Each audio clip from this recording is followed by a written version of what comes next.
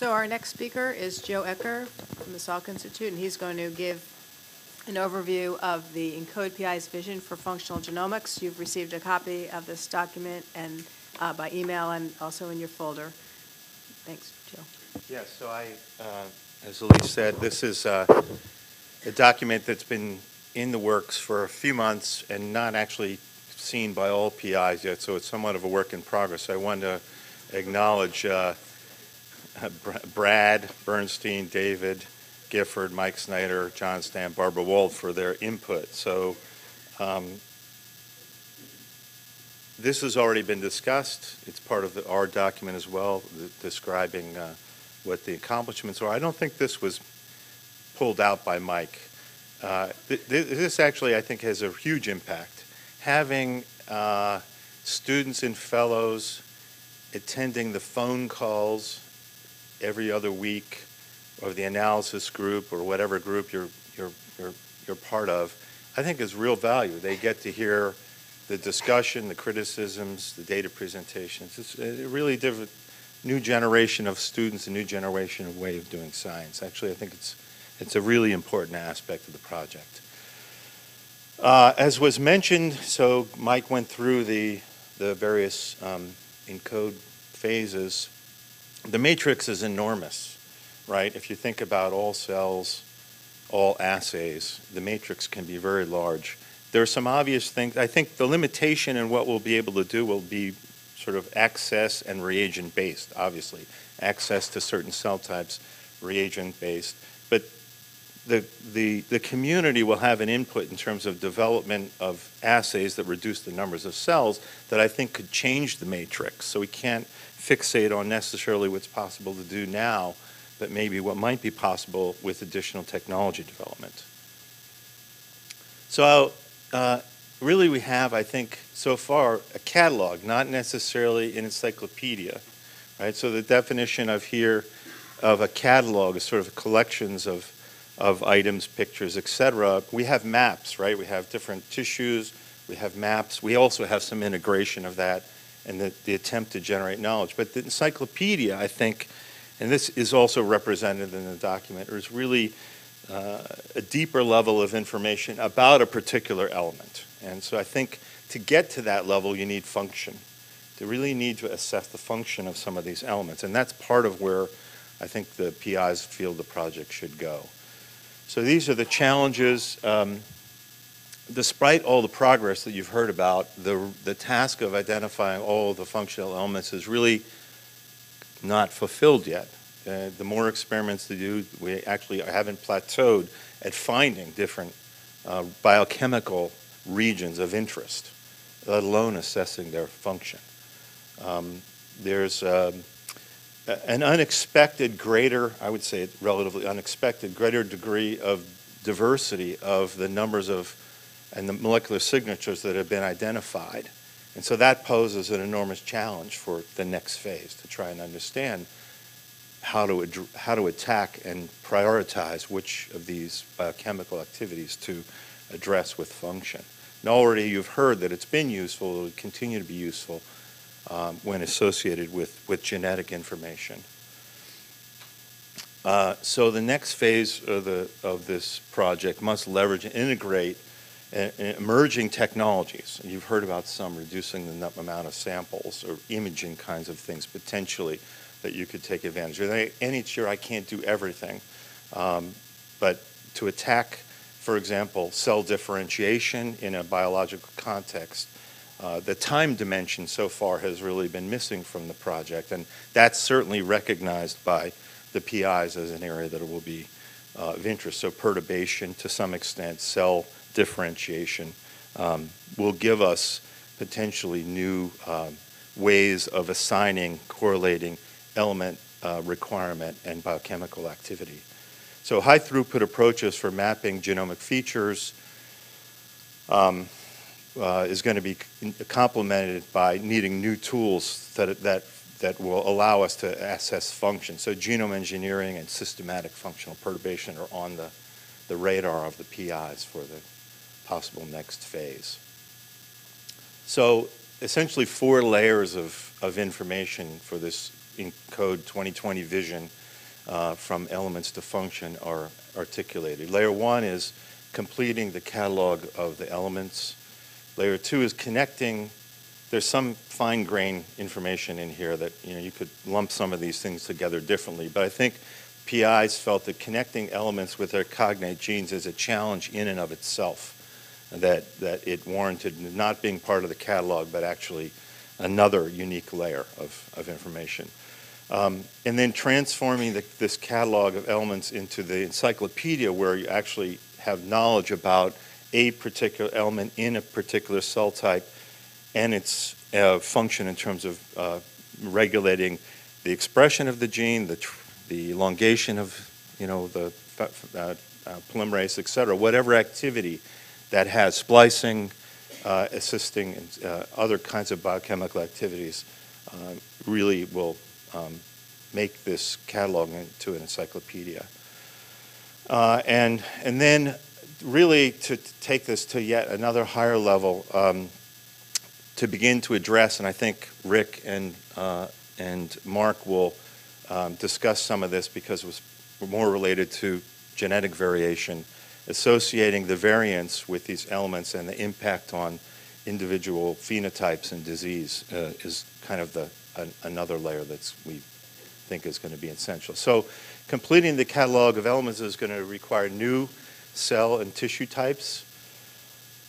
I think if you look at the textbooks, the recent literature, there's about 400 cell types recognized, but if you look at complex tissues like brain and you start to dissect those apart, which I'll briefly mention, there's likely to be many more, so the number is probably much higher than that,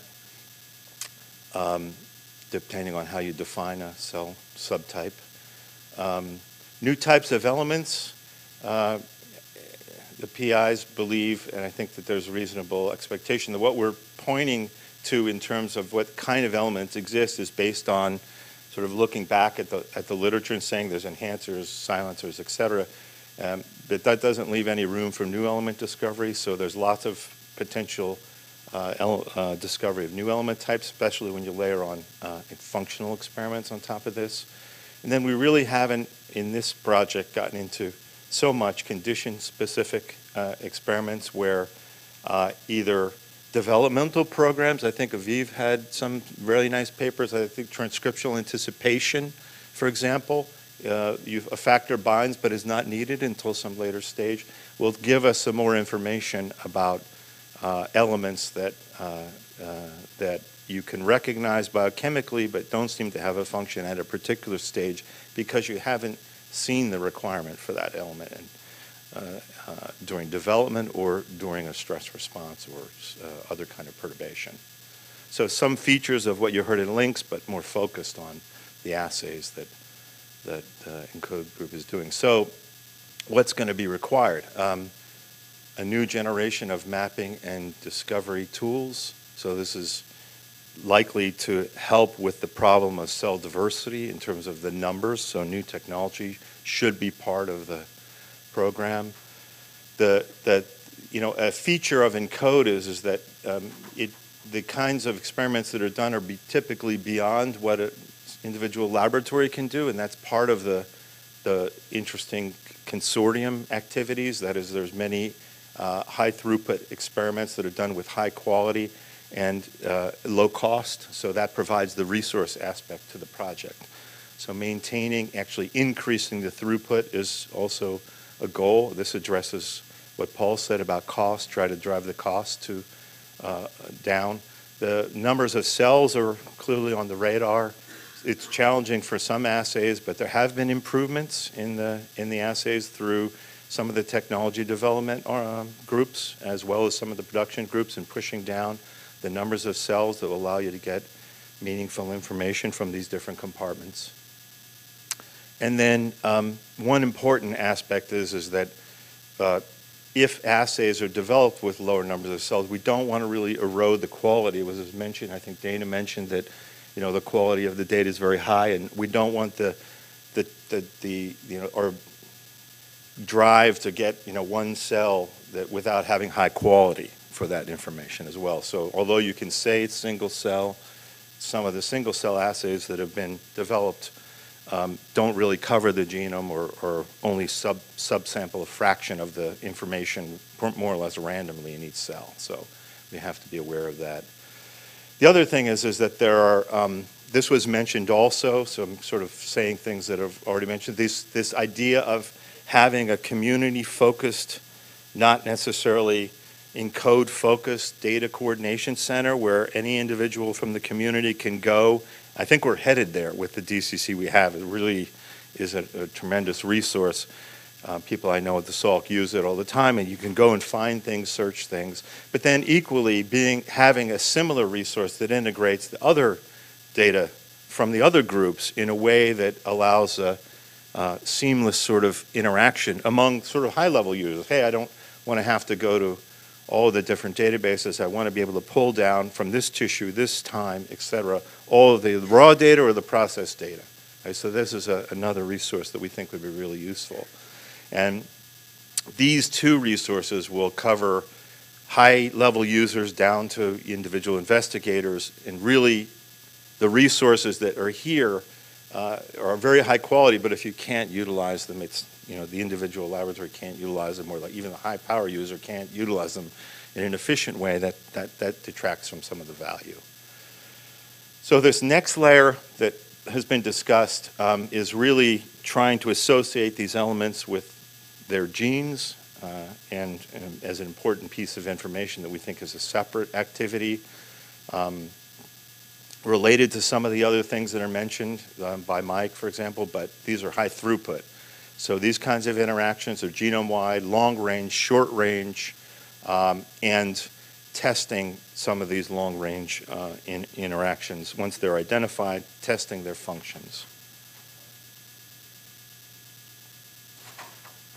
So some of the approaches for doing this are what's been going on is, and there are better, maybe more computationally efficient ways to do this, but activity correlation, physical interaction, and then functional assays where you knock out the gene. I'll go through each one of these. So activity correlation is associating these biochemical activities with other features like promoter activity, so enhancer and promoter activity, that is chromatin marks or other kinds of biochemical activities, DNA methylation on those, and associating them together to identify cell type, tissue type selective events where you have this particular enhancer has a biochemical activity in this cell and that and associated promoter, but not in that cell. So that's the kind of thing that ENCODE has been doing, and these sorts of maps are activity correlation maps with different assays.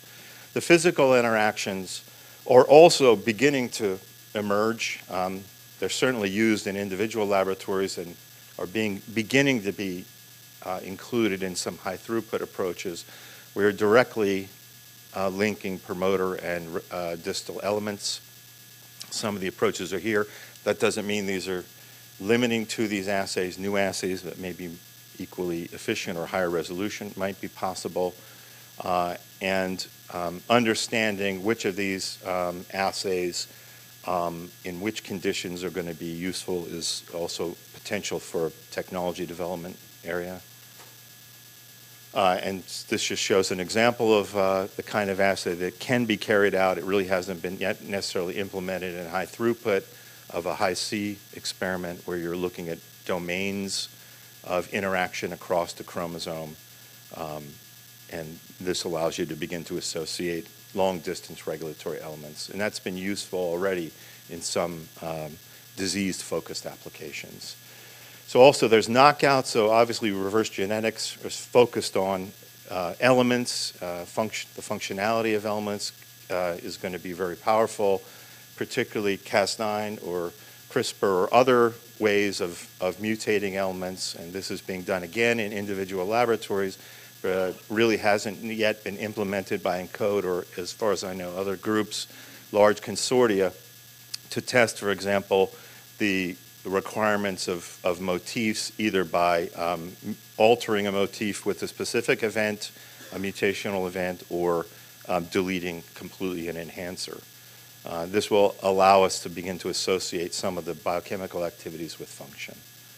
Where that function exists in the genome is going to be challenging because that element might affect the, the activity of polymerase, whether it's stalled or not, or what the initiation rate, et cetera, is. So having assays that are downstream of these functional events, deletion events, is going to be important.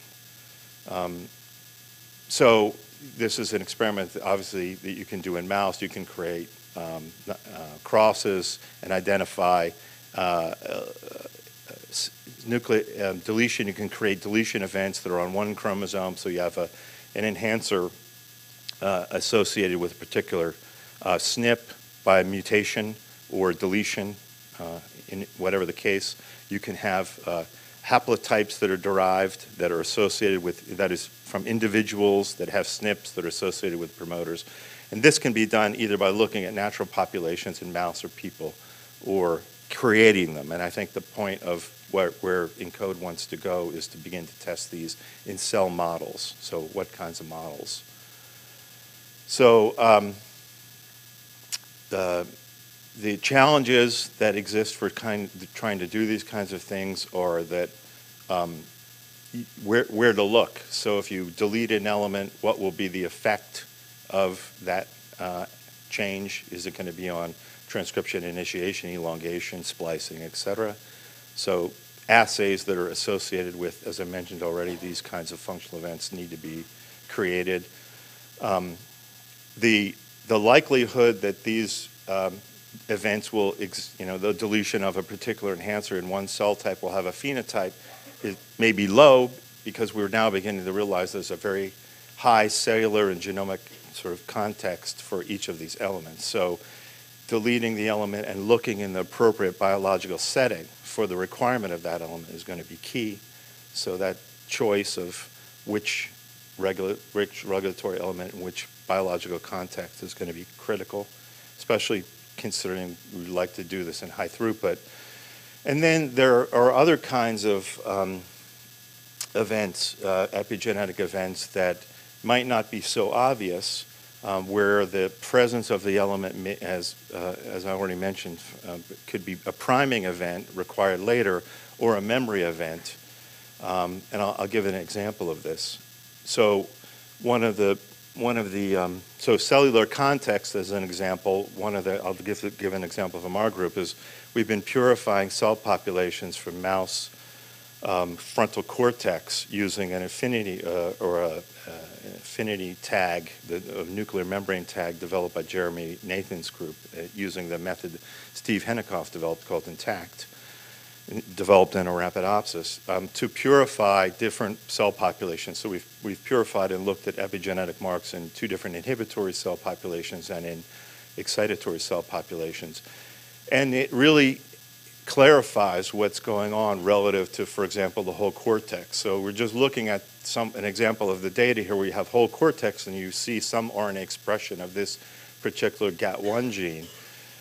If you then look at the 3 purified cell populations in replicate here, excitatory, PV inhibitory, and VIP inhibitory neurons, you can see they're much higher expressed. When you look at the methylation patterns, you can see that the inhibitory cell populations have a real signature here in the DNA methylation pattern in CG and also in non-CG that don't really exist in the cortex or even purified, all neurons, nu-N plus purified neurons. And you can see the same thing over here for highly specific VIP inhibitory expression and the correlation with DNA methylation patterns of CG and non-CG context. So when you really identify, in fact, you can look at looking at differentially methylated regions in these. If you just align them, you can see, if you look at whole cortex and then you start to look at the subfractionated cell types, you can see patterns that are completely invisible obviously in the whole cortex or even in purified neuron populations.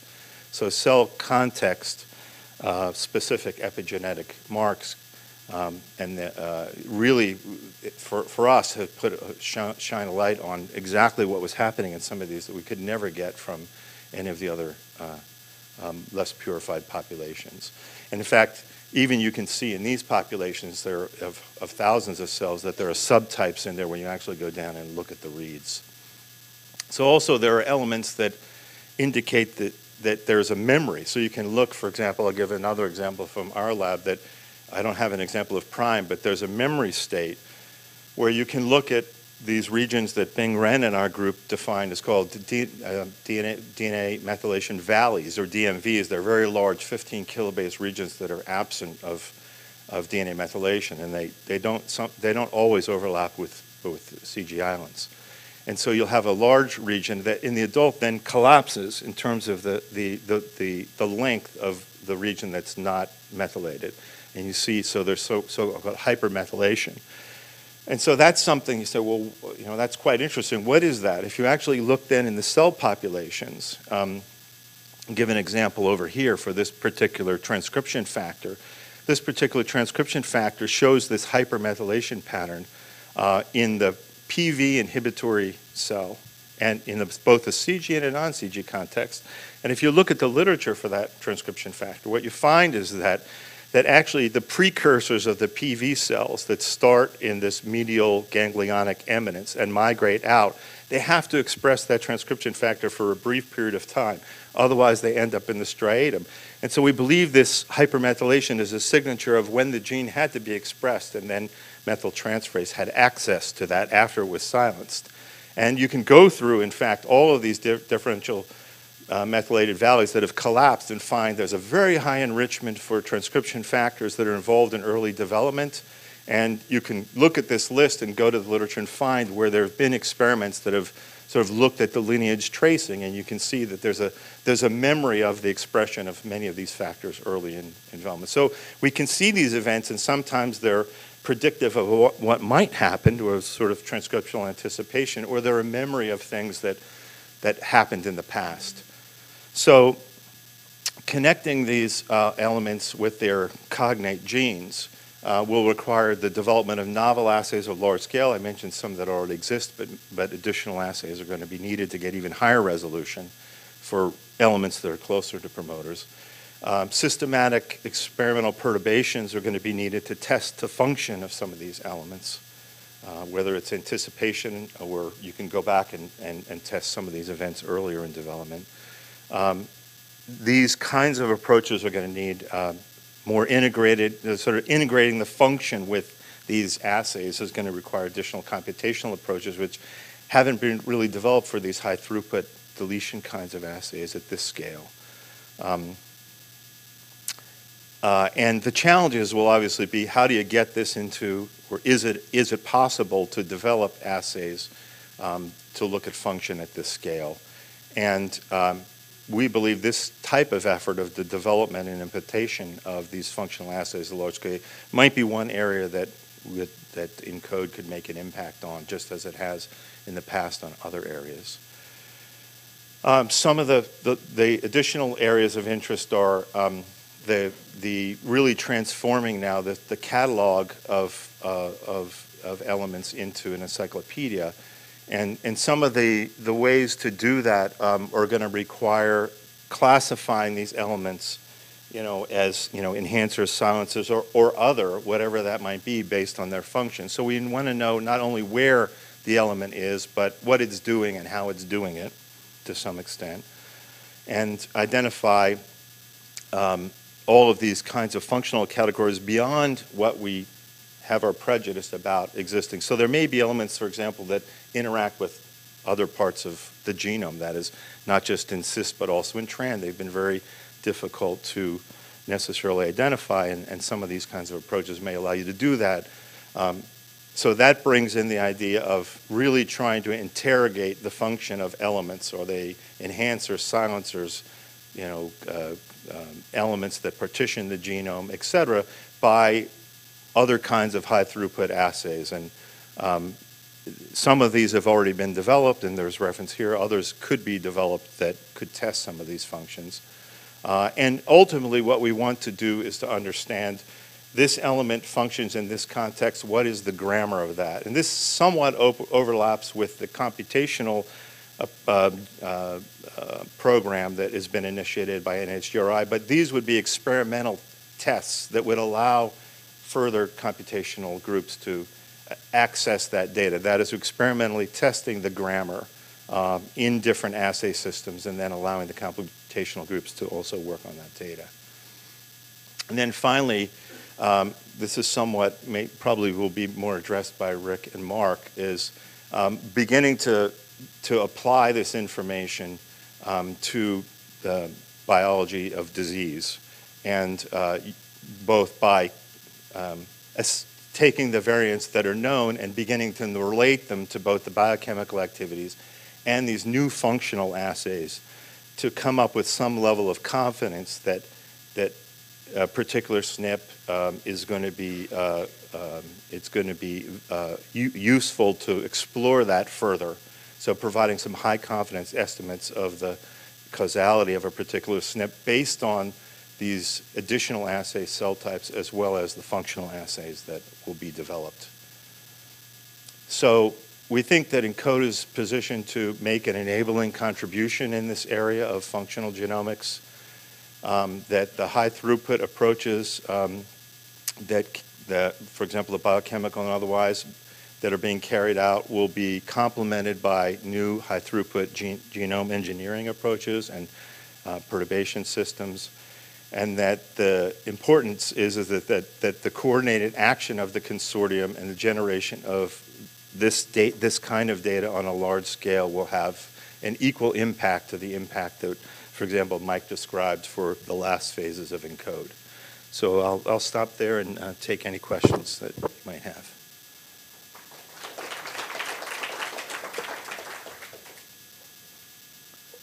Yes, Eric. Joe, I enjoyed that. This is a council question, I think.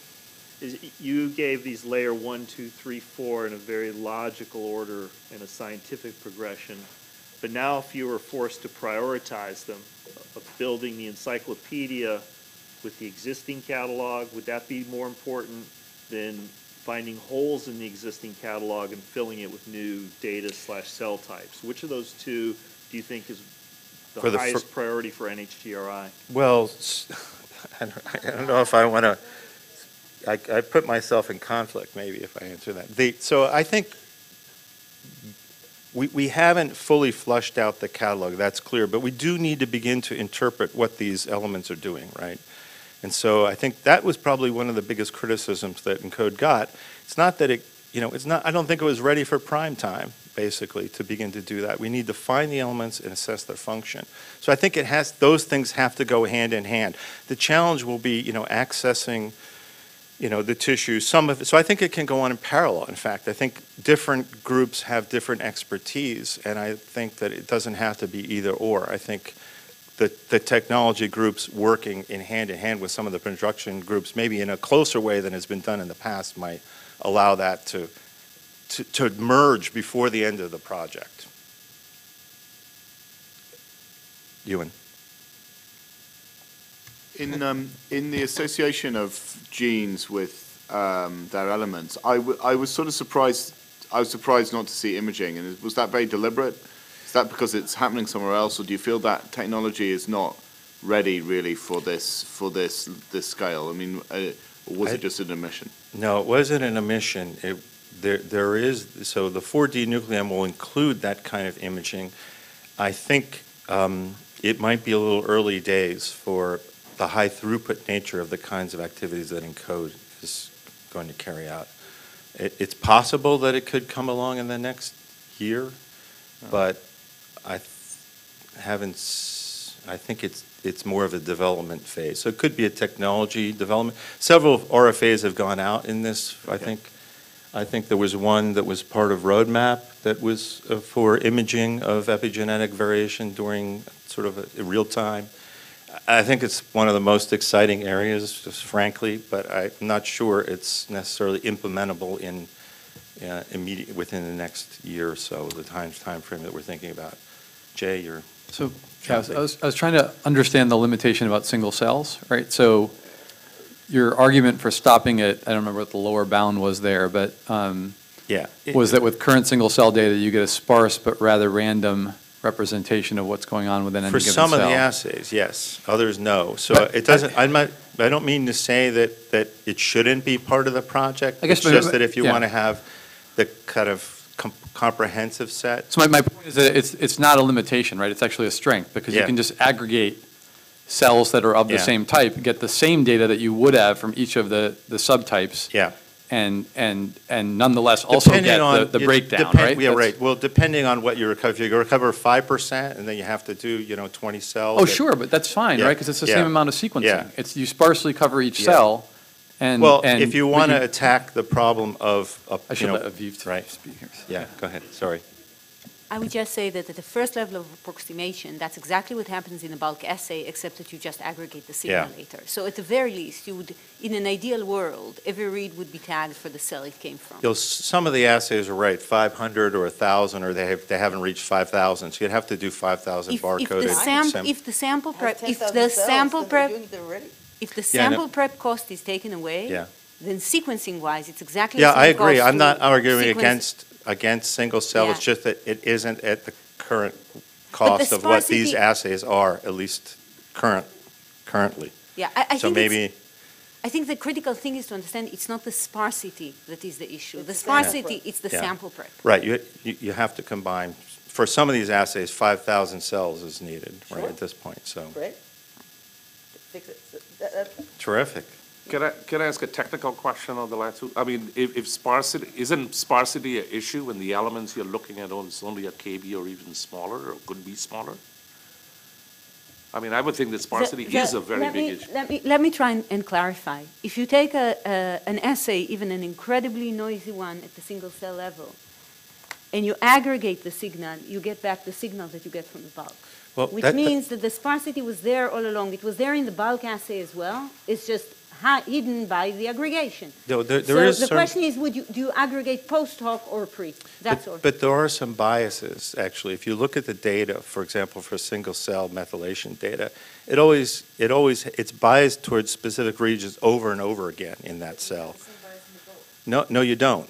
When you have the bulk, you get a much better representation. There's some stochastic events that happen in that early stage that you get the same thing over and over again. Okay, so it's not it's not like you're just subsampling. It's your bias sampling in those.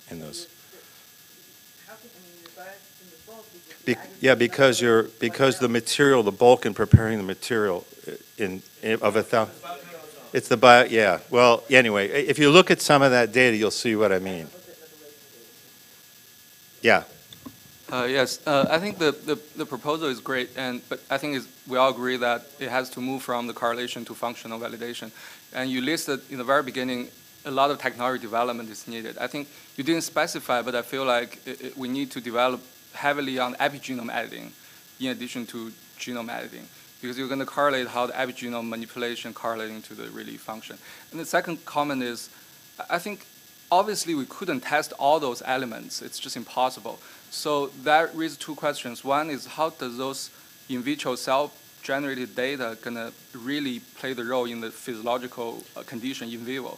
Second is, how does that, how do we put the perspective of evolution to really study them, right? So my comment is to hit both questions is have to use model organism, which is you can use evolution to prioritize.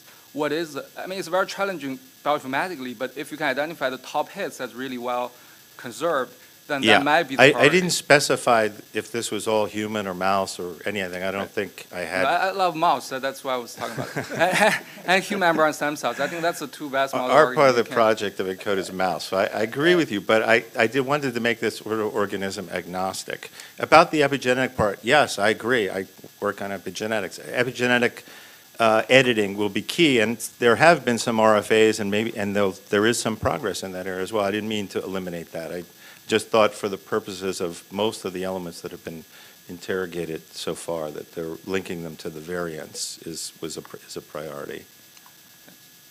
Yeah.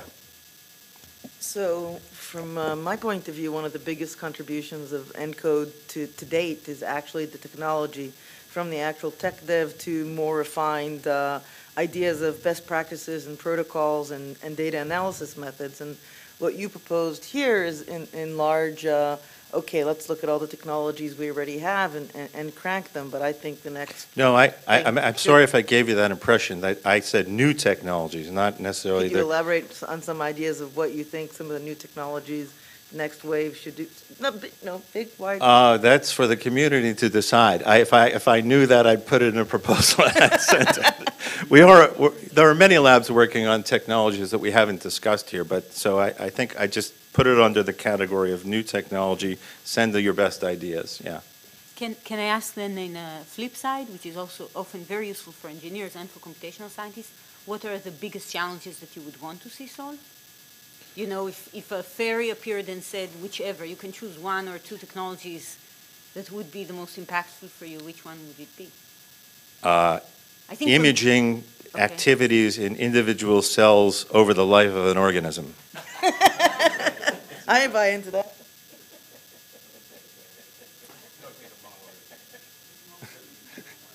Okay, if there are no other questions, I guess next up.